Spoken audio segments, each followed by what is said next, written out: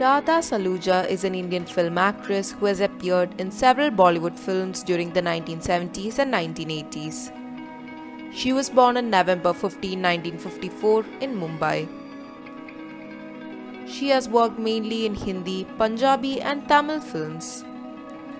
An alumna of the Film and Television Institute of India, she is known for her films opposite MGR like Indrupol Endrum Varga and Ideyakani, both of which were blockbusters in Tamil in 1977 and 1975 respectively.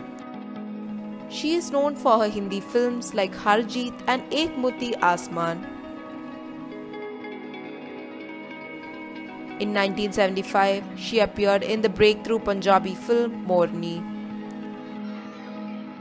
Radha was known for her beautiful and expressive eyes as well as her ability to portray both dramatic and comic roles with ease. She is the elder sister of well-known film editor Radha Saluja. After working in the film industry for several years, Radha decided to take a break from acting to focus on her personal life. She got married and moved to the United States where she currently resides. Radha Saluja's performances in Hindi cinema during the 1970s and 1980s are remembered by her fans even today, and she remains a beloved figure in the industry.